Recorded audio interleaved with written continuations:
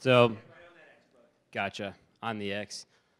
So, being a prior military person, asking me to stand on an X is a little bit, got a little bit of trepidation about that.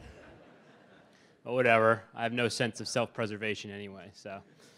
So first I'd like to start out by saying thank you very much for having me here. I'm really honored and humbled to be speaking in front of this audience today.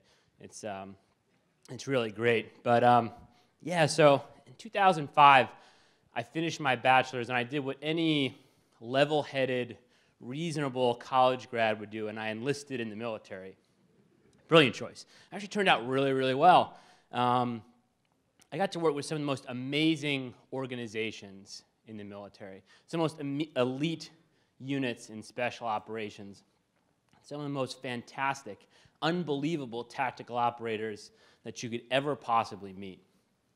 I learned so much from these guys, tons. In fact, one of the main things I learned from them was what really separated a great operator from a good operator. And what I realized was the difference was that the great ones were able to perform under stress.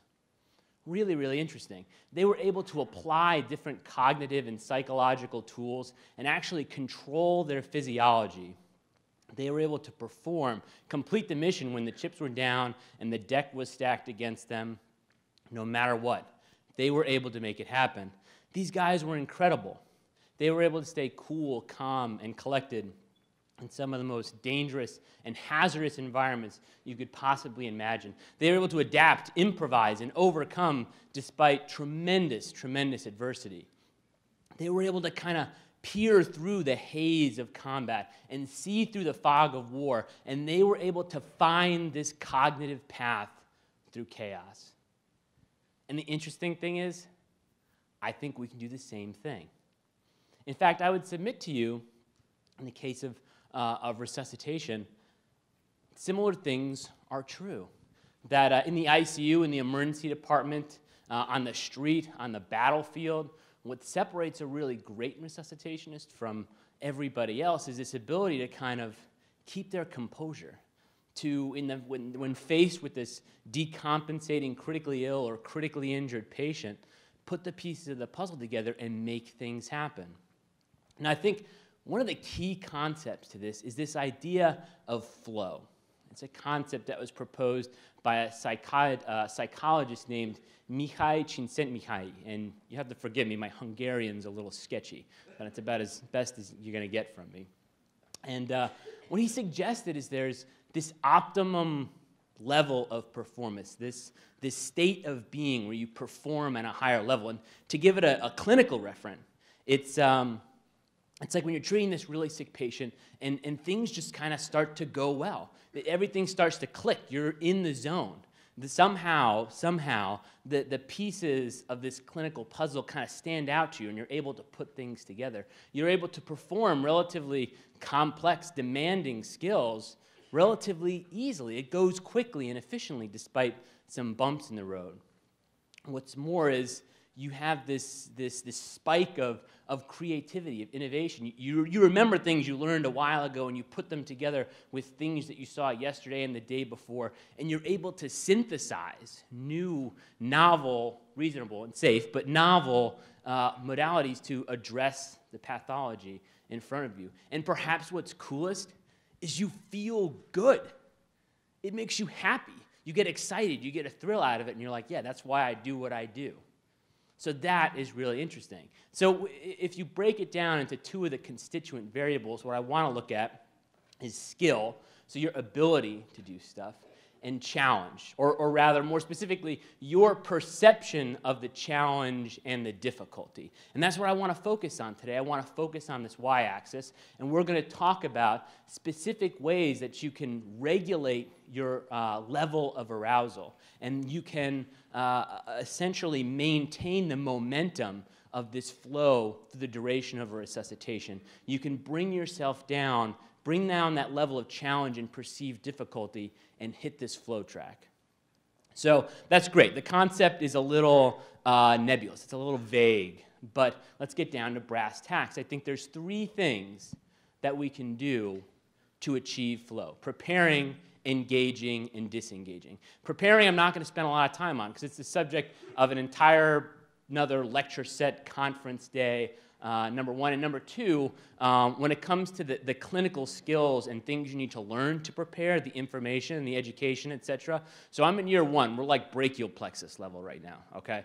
And I'm a flight paramedic, but I'll defer to clinical masters and physicians that are way smarter than me and way more experienced than me to prescribe what that road actually looks like. But what I do want to talk about is engaging and disengaging. And to me, this is sort of like the yin and the yang. This is the Tao of how you control yourself during resuscitation. So engaging. You know, we went through this selection program that was about 10 weeks. We started with 72 guys and 6 graduated. And it didn't get much easier from there. In fact, I failed out of dive school. It was, you know, a lot is expected of you. You think you're squared away, you think you're ready to rock and roll, and you fail, and you feel like crap. Now, I remember getting out of the pool wet, cold, tired, exhausted, completely dejected, and I was packing up my things. One of the instructors said something really interesting to me. He said, you know, dive school is about learning to swim against the tide up here. He said, you have to learn to engage this to control this. And that really, really stuck with me. So I spent the next month and a half, well, I spent the first couple days drinking, and then after that, the next month and a half, I spent doing a lot of training. Physical training, yeah, but actually trying to teach myself different psychological tools to like keep my heart rate down, stay focused in these really difficult situations. And since then, I've adapted this tool we call BTS. It was originally BTSF, Beat the Stress Fool. And since talking to Scott, I threw in the P, so Beat the Stress Foolish Padawan is what we like to call it now. And so this is how it goes. This is the tool. So you start out by controlling your breathing, focusing on your breathing. And actually, you can get an app for it, believe it or not, called the Tactical Breather. And what tactical breathing essentially is this controlled respiratory cycle, where you breathe in for 4 seconds, hold it for 4 seconds, exhale for 4 seconds, and then hold it out for 4 seconds. And if you don't like the term tactical breathing, if that's a little too militaristic for you, you can call it resuscitation breathing. You can call it whatever you want. It doesn't really matter. And if you do 3 seconds instead of 4, I don't think that makes a big difference either. The point is to use a conscious mechanism for controlling what's otherwise an autonomic function and managing your heart rate. Talk. Positive self-talk. You have to believe that you can do it. You have to believe that you can help this person, and then you have to tell yourself that. You know, you have to sit there and essentially tell yourself, maybe not out loud, you may sound a little schizo, but you can tell yourself internally, hey, you know, this person's really sick. I need to step up to the plate. I need to make this happen. I can do this. I've done this before. You say that to yourself over and over again. In fact, you can choose your own mantra. You can make it specific. So if you're going in to manage an airway, it can be, you know, you can pull stuff from Levitan. You can pull stuff from other people. Tell yourself ear to sternal notch, no DSAT, O's to the nose, whatever you want to do. But you tell yourself, you feed yourself that positive information. Next is seeing. Visualizing is an incredibly powerful tool. Essentially what you're doing is before you go to put in a chest tube, before you go to instrument and airway, whatever it is, you're actually seeing the steps of the procedure as you're prepping to do them. And in fact, if you add in, the more sensory stimuli you add into your little vivid imagination as you rock out in the ED, what it feels like to hold the laryngoscope in your hand, what it feels like to incise the chest, all that stuff. If you include that, it makes it even more powerful. And in fact, from a neurological standpoint, it's essentially like doing a practice run before you actually do the procedure. Incredibly helpful.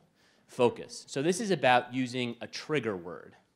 And essentially what you can do is you can build this... Over the Top, man. It was a great, great movie. It was the A of the B movies. What you do is you develop this word that transitions you psychologically from the preparatory phase to an action phase when you actually do stuff. And there's more than one uses for this, and I'll probably talk about another one here shortly. And finally, posture. I never thought about this. Total, like mind-blowing concept when Scott brought this one up. I watched the TED Talk by Amy Cuddy and then read a couple things. And actually what I did was a totally not randomized, totally uncontrolled review of different professional athletes, musicians, military personnel, competitive shooters, to look at how they actually hold themselves, how they actually physically present themselves in space before they actually perform. And it's very interesting. Almost all of them take on some sort of power pose, this open, wide kind of body position. And at least Cuddy's research shows when it comes to interviews, people actually perform better. They have increased levels of certain circulating hormones that tend to increase their confidence or their perceived ability to be successful in the interview. So posture, how you actually hold yourself in space, can be important to this too. So you guys might have heard us talk a little bit about this in the podcast, and maybe you've read some of the stuff that I've thrown out there. But I have a confession to make, and that was I was holding back a little. That was only half the story. Here's the other half. So I came back from a deployment, and I was talking to this buddy of mine, and I was explaining to him about this really rough mission that we had been on to rescue 12 guys that had crashed in a helicopter. And we were on the ground operating for about 80 minutes, plus or minus, but it seemed like an eternity. And toward the end, it was really interesting. I noticed that I became distracted really easily. Dealing with all the sensory input and having to make all these decisions, it was actually really draining. It's fatiguing from a cognitive standpoint. And when I told him about this, he said, yeah, you know what, it's interesting. When you have to run a mental marathon, you have to be sharp the whole time. When you have to go the distance, he said, most people think it's what you do or the decisions you make. And he said, I think what's equally important is what you don't do. And I was kind of like, what? And he said it's how you manage the time, the seconds and the minutes that perforate all that action that can be equally useful. And that's what engaging or disengaging is about. If engaging is about hitting this ideal level of arousal where you can function, where you're psyched up, you're ready to go, but not too stressed out and over-anxious, disengaging is about stepping back and taking little breaks so that you're able to go the distance and maintain that pace. So taking a break. So you move to this position, or you get at a position where you can actually take a little mental break. So from a clinical standpoint, this is why preparation is so important, why having all these skills essentially ingrained into your muscle memory is important, because clinical example. So I'm still flying for our critical care transport service. And how we carry our pressors, for example, is they're all in a condensed form. They all come in vials. We don't carry anything pre-mixed because that would be a lot of volume and be a lot of weight to put on the aircraft. It takes up a lot of space. So whenever I got to go mix up some Levo. Okay, so the first thing I think is drug, dosage, solution, dilution, right? I got norepinephrine 4 milligrams going into 250. That gives me 16 mics per cc. All right, once I check that, the process of drawing up the drug and putting it in the bag and then prepping the line and whatnot, it's a very low cognitive load skill, especially when you've done it a lot. Gowning up, another relatively low cognitive load skill if you've done it a bunch of times. So you use that time to essentially empty your mind for a second or two and take a deep breath. So you almost stop thinking and step back. And then you immediately enter back into that engage phase again. So you take a deep breath, step back. All right, line's almost good. Now, go back into your tactical breathing, visualize what the next step is, use your trigger word to make it happen. The other piece is learning how to disengage from distraction and certain troubles. So this is Alexandre Bilodeau. He's from Montreal. He's a French-Canadian freestyle skier. And he won a gold medal in the moguls, 2 Olympics running, which is unheard of. But if you watch him or any other mogul skier for that matter blaze down this trail, this picture doesn't do it justice. But there's these like VW-sized mounds of snow, and these guys are blazing down it. And if you watch them in action, their legs act as a shock absorber. And if you think about it, that's really important to have that ability to cognitively absorb problems and to absorb different bumps and shocks in the road. I mean, imagine driving down Madison at the 40 miles an hour with no shocks on your car. It'll jar the teeth out of your skull. So what you have to do is build in this mental shock absorber. And essentially how you do it is you're having problems, you're running into issues, and you want to throw the needle to the laryngoscope across the room. You just step back for a second, take a deep breath, and then you use your trigger word again and re-engage and get back in the fight. But the idea is to not let it throw you off, because it can be distracting, it can be confusing, and what's worse, negative thoughts can start to penetrate your brain, right? You can start to think, oh man, last time I really messed this up in front of the attending, last time I really had a problem with this, last time so-and-so made fun of me, whatever. You need to get rid of that. Finally, stepping back altogether. You can actually move back to what some people call a cognitive rally point or resuscitation stop point or whatever you want to call it. And if I'm working with my partner and things are kind of going crazy, things aren't really adding up, what we'll do is I'll have he or her manage what's going on around the bed, and then I step back and talk to the physician or the PA and be like, so wait, what was going on again? Let's start from the top. Let's realize that we might be going down the rabbit hole here and take another look at things. So actually stepping back completely is very helpful too. So 2 days from now, 2 weeks from now, 2 months from now, this is what I want you guys to remember: engaging and disengaging. This is the AC power that's going to bring you and drive you into that flow track and allow you to stay on the path through chaos. So I think this stuff is fascinating. I think human factors in resuscitation or in the military or wherever is absolutely intoxicating.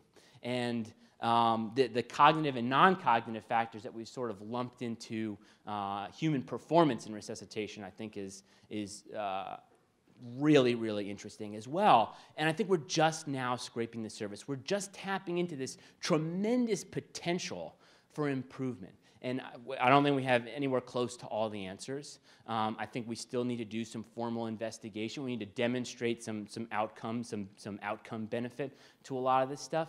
But I think it's worth it. And I think it's important because we owe it to ourselves, we owe it to our colleagues, and we owe it to our patients to perform at our very best every single day. Thank you very much.